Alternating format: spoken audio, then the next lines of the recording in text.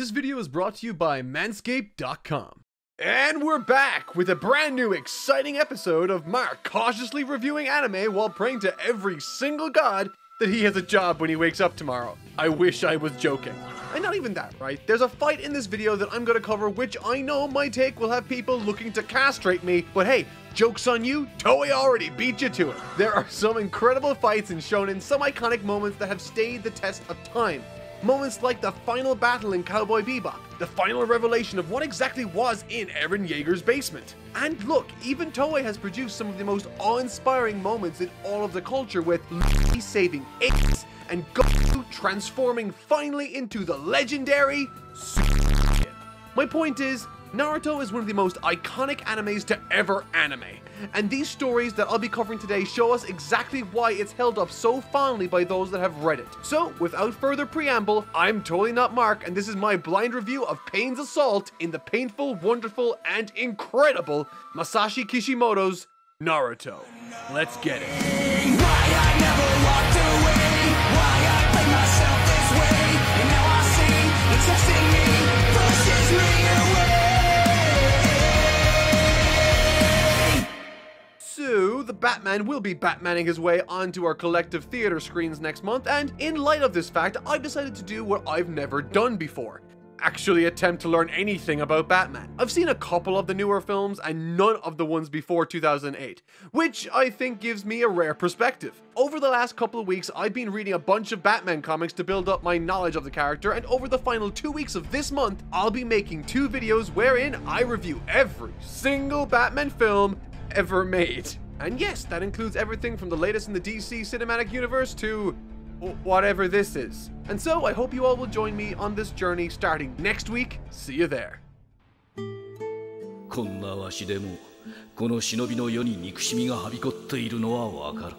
Last time I covered the Itachi storyline, which came to a shocking and brilliant climax. That story had focused a tremendous amount on the dynamic between Sasuke and his brother, and with good reason. It needed the space to tell that story, and to be honest, the beginning of this next arc suffers from that decision slightly. Only slightly, however, and I'll get into that in a second. Firstly, however, I'd like to unpack Jiraiya's death and why I loved the way it was handled, and also to share some thoughts I had concerning a particular decision I found strange. First, the good. The scenes showcasing Tsunade and Naruto discovering Jiraiya's fate and their grieving respectively with the news were appropriately tragic yet beautiful. When Kishimoto dedicates time to quietly exploring a character's more vulnerable sides, I genuinely think he really shines as a mangaka. Furthermore, I really like the idea of leaving behind a riddle or cipher for Naruto that requires solving, which in this particular arc acted as a very natural means for Shikamaru to reach out to Naruto personally for help in solving this cipher, revealing a conversation that speaks to the responsibilities of growing up that they both need to face. Shonen as a genre is always dealing with and concerning itself with children coming of age, but there isn't normally a dedication to what one should do once those years are over and where they need to find fulfillment in that part of their lives. Having turned 30 recently, I found myself resonating with that message a lot. That drive to mentor the next generation, to be the ones who buy the ramen rather than being the snot-nosed little kids as he calls it. In other words, it's time to grow up and to stop sulking. We need more stories to glorify these more mature parts of our lives, as I think there's somewhat of a stigma for people that once you get over a certain age, that it's all downhill from there. When in actuality, it's all about perspective. But hey, what do I know? I'm just an old man. Anyways, those were all my favorite parts of the ending that really spoke to me. There was, however, one aspect to it that, while a technical issue, still didn't really feel convincing to me. As I mentioned, I really like the idea of having to figure out how to decipher this cipher. It's a nice mystery to keep us entertained while we deal with the emotional outpouring on behalf of Jiraiya. However, when it came to deciphering that code, my first thought when I saw it was, oh, those numbers must refer to page numbers in his Makeout series of books, right? But then my second thought was, no, that's dumb. There's no way an author would have a comprehensive knowledge of the exact words that begin each and every page in his novel off the top of his head in the heat of battle. If he got one thing wrong, then it wouldn't have worked at all. And okay, look, I know this might sound unreasonable, but look, let's take for example this script I'm running right now, or better yet, the Attack on Titan script I wrote earlier last year. That monster was over 60 pages, and bear in mind, still not as long as his novels, and I worked on it for months. Despite, however, it being shorter and therefore easier to remember than those pages from his book series, I couldn't tell you what the first word on the first page of that script is. Heck, I couldn't even tell you what the first word of this script is, and I wrote that yesterday. With that said, however, it is a cute idea, and I like how Naruto provides the insight necessary for them to solve the code, wherein Jiraiya explains that the one in control is not among the group in pain. Alright, time for Naruto's Sage training. As I've said numerous times before, I'm a massive fan of training arcs. I think they add a lovely bit of variety in a story to break up the constant talking and fighting while continuously feeding into the themes of the greater narrative. This part is no different, and what I did notice during this one was, once again, despite Naruto and Sasuke's paths having diverged in a very significant way earlier in time, their core story beats are still in sync together somewhat. Take for example the last two arcs. Both Sasuke and Naruto have lost people profoundly important to them on a fundamental level in diametrically opposed ways that both have led the young pupils to receive significant enhancements to their prior abilities, thanks to their loved ones passing, both of which they would in a heartbeat return to life in exchange for those newly acquired powers. We've explored Sasuke's predicament already in the last video, so this arc in turn shifts the focus to Naruto once again as we follow his tutelage under the Toad Hermit. In terms of mechanical differences, once again I'm a massive fan of what this new ability means for Naruto moving forward, and I love how Naruto's pre-existing abilities allow him to advance quickly in this complex crash course in Senjutsu. This idea of being able to derive power from nature and the world around him is so cool, and the means with which Naruto later learns to apply this technique in ways never before seen by even his master speaks to both the past of this series and indeed Naruto as a character himself, someone that's capable of inventing an option C when someone gives him two options he doesn't agree with. This is a sign of a naive mindset working in a positive fashion, I think, which again works in great contrast to what Sasuke ends up doing towards the beginning of this arc, I believe. Following his acquisition of the eight-tailed spirit and the use of the newfound power courtesy of his brother, Sasuke explains to his fellow Uchiha and Akatsuki member why he can be trusted in doing what's in line with the Akatsuki mission and to go against his brother's wishes of protecting Konoha. And to be honest, it reads as pretty juvenile and overly simplistic considering everything he's been through, almost to an unbelievable extent. I understand his motivations and his reasoning on a technical level, but at this point he should realize that things are often more complicated than they might appear to be. That was the entire point of his misunderstanding with his brother, and while he might believe that he more than likely does have a greater handle on the reality of the current circumstances, the fact that he's moving forward with this line of thinking without any hesitation just proves that he still has so much more to learn, which will be entertaining once Naruto and he inevitably clash down the line. And look, okay, I know you're waiting for me to talk about the big fight that's coming up, but one small thing first.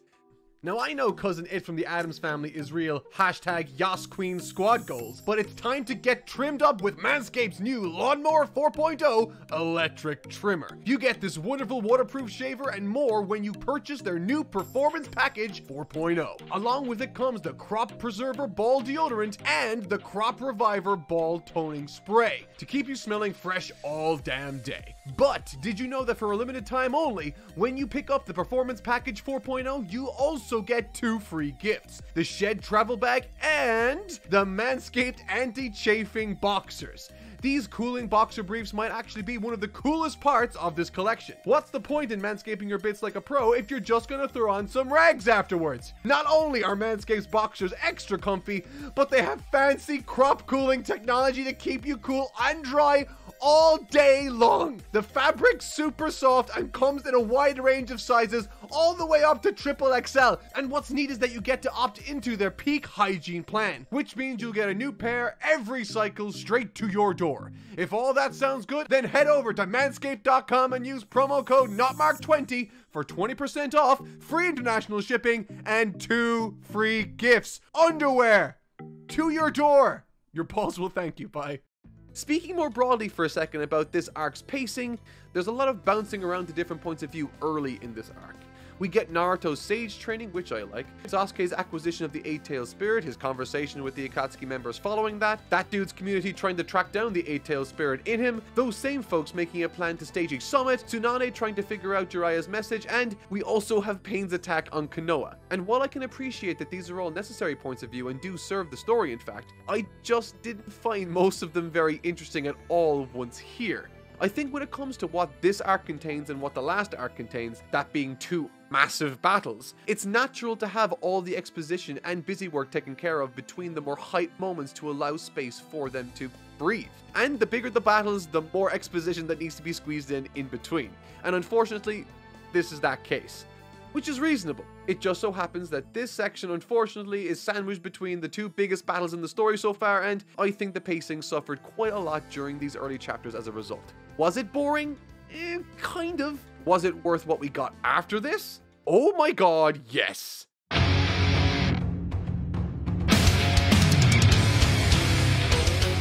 Pain versus Konoha. Pain's invasion of Konohagakure is the opening act of what ends up being one of the biggest and best fights in the series so far. And maybe because I'm a big fan of Naruto as a character, but I sincerely enjoyed this more than Sasuke versus Itachi, and I loved that fight. But perhaps it's not a fair comparison because this one had so many different people fighting to hold the line, waiting for Naruto to finish his training and to save the day. There are tons of moving parts in this one. Kicking things off with different battles held across the greater village area, the use of strategy and the implementation and acquisition of new information turns all of these fights on their respective heads, with each individual understanding that each encounter could be their last against these monsters, and that if they are going to lose their lives here, they may as well do so while gaining precious intel to help enhance the village's chances of survival. And this, unfortunately, applies to everyone, from Konohamaru all the way to the great Kakashi. The quick exchange between Pain and Kakashi once again, despite Naruto and Sasuke having steamrolled ahead in terms of ability, highlights the fact that Kakashi is still managing to remain a remarkably resourceful and focused warrior for Konoha, utilizing brilliant strategy through very convincing clones to drag out more intel from the situation regarding Pain for the use of others in this battle. Furthermore, these more desperate measures serve to act as a tremendously effective means of building tension. I mean, even Kakashi is pulling out all the stops and he's struggling. But as I mentioned, there are a host of different battles taking place all over the village with a real sense of dread and hopelessness hanging in the air. Particularly when Choza is thought to be dead and Kakashi sacrifices his own safety in order to allow Choji to relay that message, that intel they gathered back to Tsunade. And once he got there, Tsunade could sense Choza's energy, but no one else's. It's at this point Kishimoto once again leans on his wonderful sensibilities with regards to these more emotional or sentimental moments. Seldom as they are, when they do show up, they really hit their mark. Having grown up being treated as though he was an outsider, despite Pain demanding to know the location of Naruto, despite him threatening everyone's lives, the people of Konoha won't sell out Naruto, as we're reminded of all he's achieved through the eyes of Konoha's citizens. It's a brilliant lens for which to view this part of the battle through, seeing what Naruto means to them and how far this story has progressed as a result. Speaking of progression,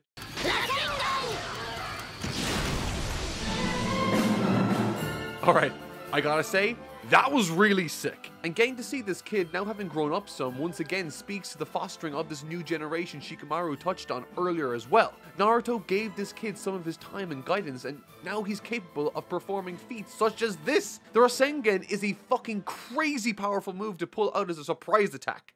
Alright, but okay. Switching gears for a second and checking in with Naruto, he's after encountering a small, teeny tiny problem. Due to the fox spirit, unlike Jiraiya, the toads can't rest on his shoulders to facilitate this technique's charge time, which means now Naruto is faced with a specific problem unique to him. Without someone on his shoulder to focus that energy on his behalf, he now needs to figure out a way of staying still in combat in order to focus on gathering that energy without getting killed by Pain. Easier said than done, right? And, okay, somewhat troublingly, Pain eventually finds out where Naruto is, after which the unthinkable happens.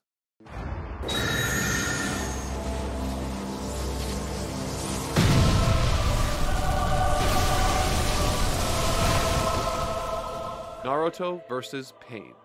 Chaos raining from above, the entire village destroyed, and even Tsunade in way over her head trying to protect as many people as she can from the onslaught. As the dust clouds fade, there Naruto stands, ready to lay down his life for all of those that afforded him the time to prepare with theirs. There's a wonderfully tragic but exciting moment that shows itself as the ignition for this fight specifically. Now that Naruto has mastered this natural chakra business, he can sense everyone's energy, but not Kakashi's. He calmly asks if he's on a mission elsewhere, and it's all to no response. He knows his fate. A younger, weaker, and more naive Naruto would have in this instance exploded in anger, throwing caution to the wind as well as his strategy, practically assuring his defeat and securing everyone else's downfall. But it's different now. He's grown up. As we saw through the eyes of the villagers earlier, Naruto is no longer a child, and it's time for him to prove that in the grandest of ways, and in doing so setting an example for the next generation, choosing to carefully channel his anger into attacking the Pain Gang. And boy, does he do just that. The opening gambit of this conflict is honestly brilliant and full of just the right amount of determination, motivation, and strategy. Everything I love in a good Naruto fight. We know what Naruto is fighting for, we know how far he's come, we are currently learning all the strengths and weaknesses of the Pain group, and Naruto's strategy once again is something only he can manage to pull off thanks to his seemingly bottomless supply of chakra, leaving shadow clones behind him to charge away elsewhere as batteries for the sage energy. It's a remarkably good strategy, turning a weakness into a strength. A very Naruto thing to do. And the best part of this entire opening to this fight is that the guy who has been stealing all the Jinchuriki power from all the folks in the Pain group manages to get a hold of Naruto himself. This would normally be a catastrophic failure on Naruto's part, and while it was a mistake, like always, Naruto finds a way of turning something negative into a positive. Because Naruto needed to be still in order to gather that sage jutsu, that wasn't a viable strategy for approaching this battle. He would have been open to attack. However, in that hold with this guy, he can do just that, stay still, which then led to that Pain guy absorbing too much sage jutsu, thus turning him into a frog creature because he can't control it. That was such a fucking creative and cool moment, with a decent depth of cause and effect, and while it's still fresh in my mind, at this moment in time, it is my favorite switcheroo in the story. Finally, it comes to light exactly what is happening with regards to the Pain puppet and who the puppeteer is. I thought it was really cool to finally get a chance to see Nagato, since we haven't really seen him since the flashbacks with Jiraiya. Though he looks like shit now, I like the thematic significance of his mission. Through Pain, Nagato explains to Naruto his vision for the world, and in the process really puts a bunch of conflict into Naruto's mind. Through Pain, both literally and metaphorically, Nagato is showing the world what his vision for the future is and what justice he wants to bring.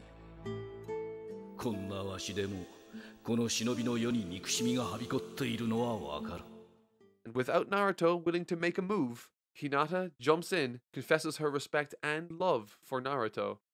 Stop! He's already dead!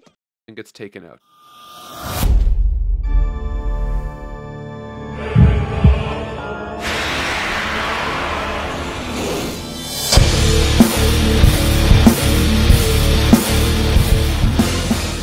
Oh my god, he's got bones on him. This looks kinda awkward, but surprisingly cool. I didn't think it would look cool, but it actually does. In execution, with the body of the fox building itself around Naruto as the tails sprout, it's a really cool visual indication of progression towards a known endpoint, which I would imagine is the fully realized fox spirit in its physical form. But okay, we've finally gotten to the moment that you've all been waiting for. The meme fight. Okay, I'm gonna switch on my camera for this bit. I'll be talking a lot about animation and I'm not trusting Japan's copyright laws at this moment in time. Let it be known that in preparation for this section of the video, I have read the manga and viewed the corresponding episodes of the anime that this controversial piece of animation has stemmed from. I recognize that I will be attempting to give my personal opinion on a subjective but widely discussed topic on the internet, but I guess I'm a maverick like that. With that said, I will try to ground my reasoning in terms as uncontroversial as I can, and I will do so by trying to answer the question, is this a good depiction of this fight? There are, of course, those of you out there that think obviously no and obviously yes to that answer, so let's take a closer look. For me, what makes a fight scene great is multifaceted. Story, animation, artwork, and yes, those are two separate things, pacing, immersiveness, and overall storyboarding or direction of a scene. And interestingly, the animation plays a role in all of these aspects. When it comes to animation quality, I think it's a massively impressive showcase of an animator's skills in that department. The animator in question here that worked on this scene was Shinga Yamashita, and odds are you've seen his work before in the past and not just from this scene. In fact, he's since gone on to direct and composite for other anime. I mean, he has been incredibly successful with the openings of Jujutsu Kaisen, but that's Jujutsu Kaisen. That's not Naruto, and this has become a beast into and of itself. I had seen this clip of animation and I knew people didn't like it. However, it is important to keep in mind when I say animation that I am not referring to the piece's likeness to the characters. Animation is the illusion of movement, and to varying degrees, different series have iconic examples of this and examples of tragically poor animation also, sometimes in the biggest of properties in Japan. One of my favorite animators that worked on Dragon Ball Super back in the day was a man by the name of Naoki Tate. Hello there. He too was a controversial artist because some people loved him and others hated him. And once again, it boiled down entirely to what one as an audience member was looking for. If they were looking for crazy dynamic animation, then Tate was their guy. If they were looking for model sheet accuracy, then he wasn't. And this fight here with Pain seems to tell the very same story, but in an even more exaggerated fashion. The gestures, the smears, the squash and stretch is all there in aggressive effect, and as a result the scene is filled with a ton of energy. It's exciting, it's dynamic, it's energetic, it feels alive, and moreover, for the most part, not too dissimilar to other big action episodes within this series of Naruto. However, with that said, let's take a look at the other side of this coin. Character likeness and its importance. I am a big fan of Sakuga, or high quality animation from Japan. I'm interested in the subject and I like studying it a little more closely than the average bear. And taking that into consideration, if someone values character arc consistency more than animation and movement, then that's not only perfectly reasonable, it's probably how most people feel too. And with good reason. The purpose of animation is to enhance the story that's being told through it, and one important way of achieving that desired effect is by suspending the audience's disbelief, for them to get invested in the characters and forget that they're watching animation. However, I believe one could very easily make the argument that if any animation takes someone out of the story, and the story is what you're there for, then to those people, that animation would have failed in living up to its purpose. In other words, if in this fight with Pain you found it distracting to the point of it taking you out of the story or fight that was taking place, then that animation, despite it being intentionally exaggerated and technically impressive, fails to serve the primary purpose of animation for that person, which is to tell the story in a dramatic fashion in keeping with the tone of the manga. But okay, I've explained why I think some people like it and why some people hate it. But what do I think? Well, it's complicated. When it came to this approach, I think there's a tremendous amount of talent on display when it comes to conveying movement and a sense of energy. The timing is really nice and all that jazz, and I'm also a fan of simple shapes in order to facilitate movement. So from a philosophical standpoint, I appreciate the approach taken. However, the moment that people seem to take issue with, even I have to admit, feels like they are pushing the envelope far too far when it comes to some of the exaggerations. Again, this isn't evident of poor animation quality, certainly not, as I believe the animation to be quite brilliant here. It is, however, I think a result either of not enough time reserved for corrections or perhaps not the right direction for that scene. At least I think so. While, as I mentioned, that I appreciate the philosophy behind the approach taken, I think it veered too far into Looney Tune territory when it came to some of the choices made, which ultimately took me completely out of the moment that these scenes were trying to deliver for. So, in short, I think the artist that worked on this was incredibly talented, and I think that the vast majority was perfectly within the realms of what the show had produced before. But I do, however, think that the vision Shinjo Yamashita had for part of this final product was perhaps too far outside of what many of us, including me, consider to be within the boundaries of reasonable artistic license. When I saw this, I wasn't thinking about how awesome the fight was, I wasn't thinking about the story. I was instead thinking about the animation and how I felt that it didn't match the show's overall approach, which distracted me from my primary reason for watching anime, the story. But that's just my take. Let me know what you think in the comment section down below. Personally, I think there's a happy medium to be found here that would please more people than this ultimately did without alienating the Sakuga fans. Take Naoki Tate's best moments from Dragon Ball Super. These are perfect examples of this sort of loose minimalistic animation being corrected to accommodate for both stylistic consistency as well as a tremendous energy in animation.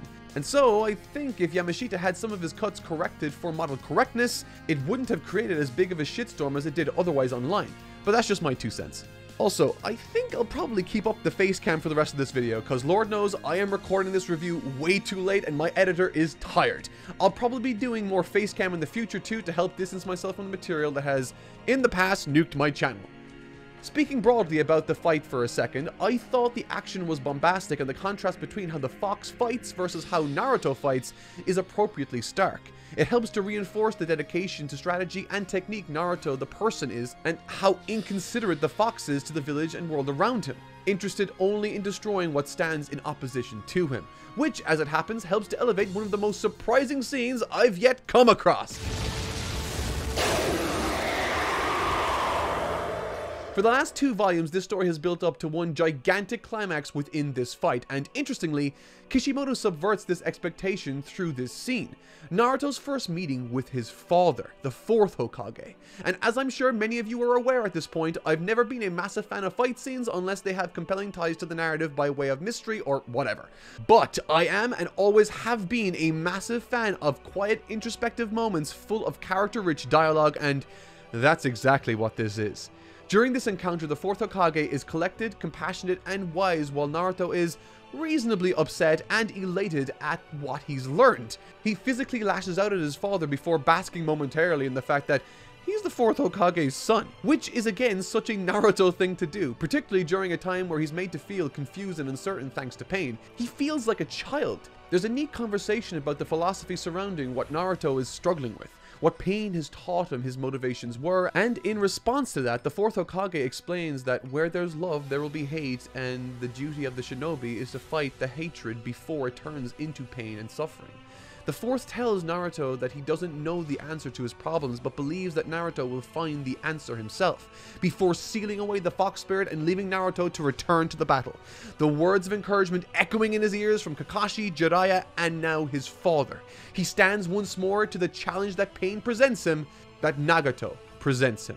Once again, there are some great visuals where the benefits of the Sage technique, even when not in use, become apparent. Thanks to that chakra being used in place of his own natural supply, Naruto's clones explode onto the page in a beautiful spread, which again reminds me of the story's beginning when he first used that technique, setting himself up for the Rasengan. What a brilliant move.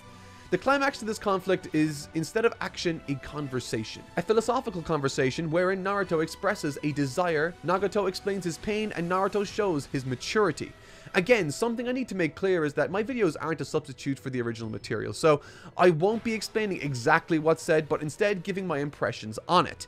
But I think right from the beginning, when Naruto expresses that he did not see his defeat of pain as a victory, I thought again that this is another wonderful step towards the theme of maturity for Naruto.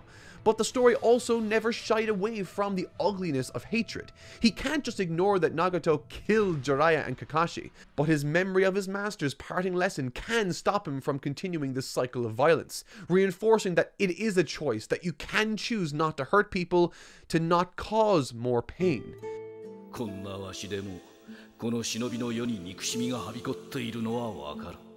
Nagato's backstory was interesting, but a line that stood out to me was this: "I will rule this world and make the suffering stop." This is a very naive and overly simplistic view of how the world should be under him. Naruto's journey in this arc has been about him accepting his role in becoming an adult, needing to learn patience and to think things through and to prepare the world for the next generation. And in a way, that's exactly what Nagato wants to do too, however, with a lot more purposeful suffering. Jiraiya is quoted as saying, "A person matures, grows up when you experience pain." And as I'm sure you've noticed, this is a perfect continuation to the themes of growing up and maturity at play here too for Naruto. The situations regarding Nagato and his issues surrounding the illusion of peace for these larger nations following times of bloodshed is a really interesting perspective and a tragically honest experience he and many others have shared. And Naruto doesn't necessarily have any solution for it other than that he won't give up and he will find a solution to this problem, admitting that he still hates him but understands why he is the way that he is, and most importantly decides not to hurt him. Naruto asks for Nagato to believe that he won't harden with pain, to believe that he won't grow resentful or vengeful, that he will earnestly seek out peace in the name of his master and for the good of the world. Where Nagato's pain pushed him to embrace a negative path, Naruto's helped him to embrace a positive one. With this conversation speaking to Jiraiya's lesson to Nagato, Naruto has every reason to hate and despise Nagato for everything that he's done. However, after hearing his story, Naruto can use his own life experiences, his own pain, to empathize and sympathize with Nagato, much the same way he did with Gaara during the Chunin exams. Thus avoiding conflict, Naruto's pain was a source of peace in this instant. This manages to reach Nagato, and while this ending might feel much like Nagato's thoughts on the matter, a little overly simplistic, as a set of lessons to live by, I think there's some great stuff here that's all rooted in Naruto as he exists as a character. I'm not sure I'm a massive fan of the resurrecting of shinobi and people who died during the battle, as it does remove a lot of the consequences and fallout from this arc, but is it worth it for when Naruto arrives back at Konoha to a hero's welcome? I think absolutely.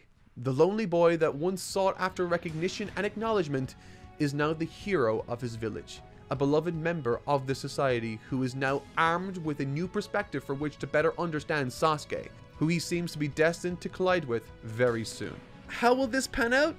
I don't know, but if the author notes are anything to go by, or these volumes that are slowly dwindling behind me are any indication, it's that we are quickly heading for the home stretch. Will it be good? Will I like it? I don't know, probably. But if you do want to continue with me on this journey, please consider subscribing. It costs nothing and means the world to myself and my team. But that'll do it for this week. I've been Toy Not Mark. I'll see you all next week, and thank you so much for watching.